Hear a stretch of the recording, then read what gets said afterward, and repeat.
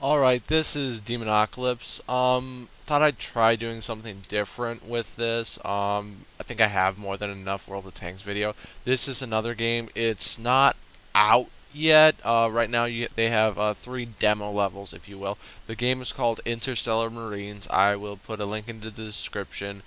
And it's right now they have 3 well, mini games, if you will. They use the Unity web player, so I'm playing this in smaller resolution than normal on the web browser. The other 2 ones can go full screen. However, this one does not seem to be able to. I've muted the sound because it can get quite loud. So I'm just going to go through. This is the vault area. This is basically going to showcase everything they have in the game. So we'll just go forward and look at everything they have here.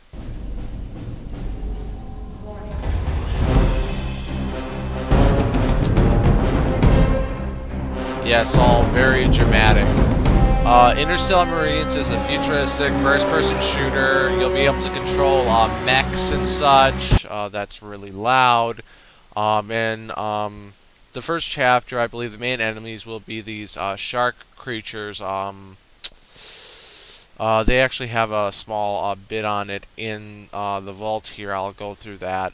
They have an explanation for basically everything. So, yeah, and it's really nice. These are holograms. They did some very nice stuff. They even have a small test area where you get to explore a bit, but let's just go through this. Titan Walker.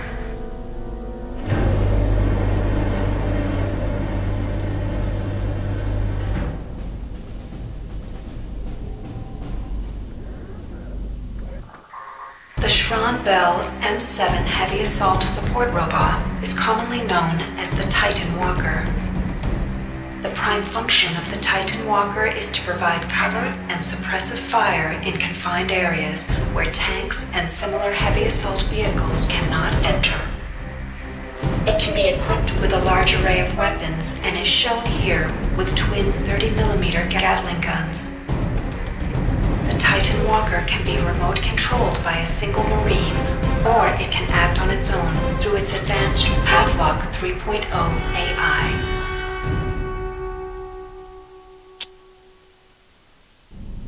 Alright, most likely they're lying about that caliber because that looks really fucking small. I'd say these are closer to 50 cal than 30mm, but it could be that this is a smaller model we're looking at and it's not to scale, but that really doesn't look like 30mm. I mean, average person, 6 feet tall, it looks to be about maybe, I can't jump here, but maybe 10, 12 feet tall. Yeah, it really doesn't look like 30mm right there. That's really all I gotta say about that. I can sprint during this portion too, so get around this. And this is the Megaloon. They have a really nice intro for the Megaloon.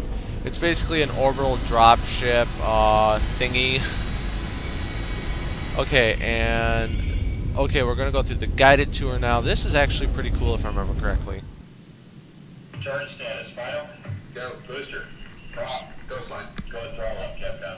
So here we're just watching like what the Megaloon would normally go through on orbital reentry. It's Stand by negative seats.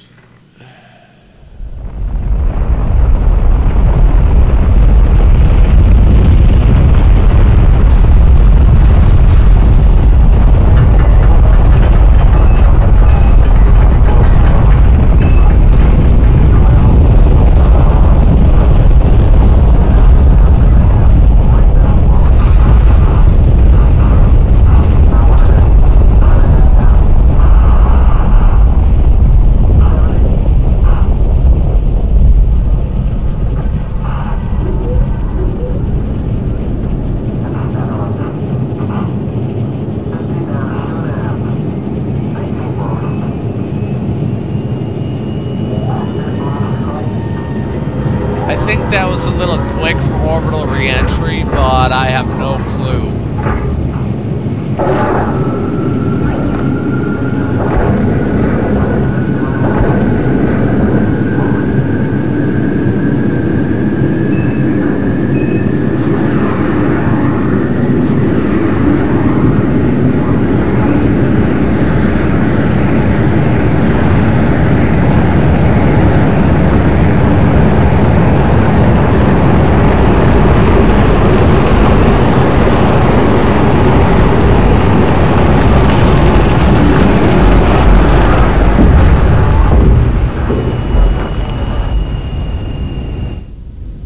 idea if that was an accurate simulation experience or not. It feels okay, I guess.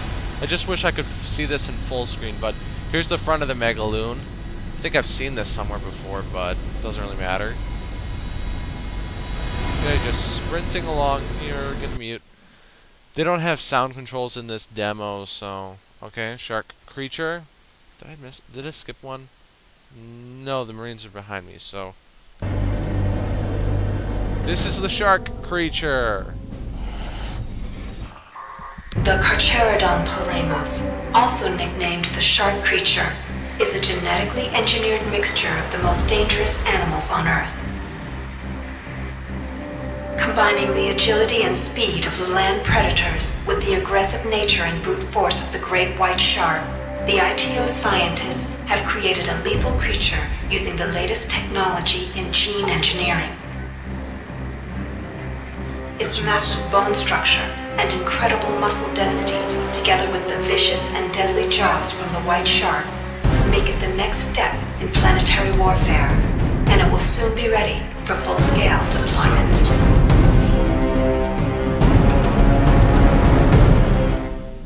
Alright, Jaws 3.0. As you can see, that's what... this is kind of the guy who you will be playing, and you get nom-nommed a lot.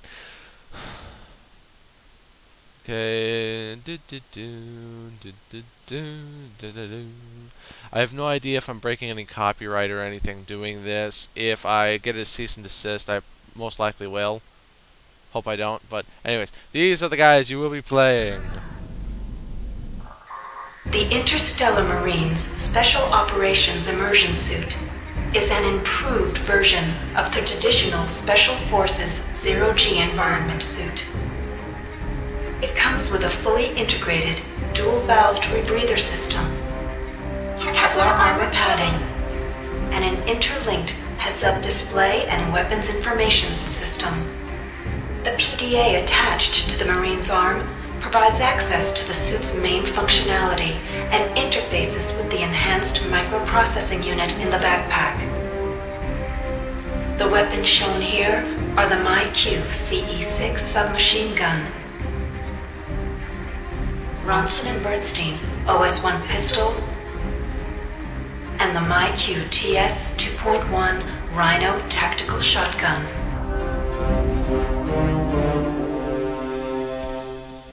Alright, to say the least, the submachine gun's a piece of shit. I'll be able to show it in a later video of Bullseye, the little shooting gallery they set up for you. The shotgun, haven't used it yet. It looks pretty cool, doesn't it? This guy's one of them has it on their backpack too. Yeah, here it is. The pistol, I can't crouch, so this is the best angle I can get. He's got it on its leg. Does this?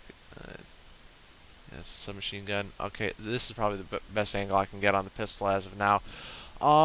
Submachine gun feels very underpowered once I get into the Walking Man, if I decide to continue with this, and if you guys agree with me that it's a good idea. But that's basically all the preview stuff from Interstellar Marines: The Vault. If you want to come in and experience it, yeah, it's a good... So far, everything they showed me seems good. Some of the preview shots, their faces are Barbie and Ken, I guess you could call, very plastic. One guy has his visor up over here. I can't get a good angle. It looks fairly old styled, but it uses the Unity 3D engine. It's a web engine. A lot of people are starting to use it. Just open it up in your browser and you can use it anytime you want. Let's see, what was it? Okay, pause. Oh, there was a full screen option. Alright, that little bing at the end there, just before this, was, it needs to sync up with my mouse properly. It takes a few seconds to do that. But that little bing was the game crashing because I was recording and trying to switch to full screen. It couldn't take it, so the Unity engine crashed. It takes a little while for the mouse to link up properly with the Unity engine.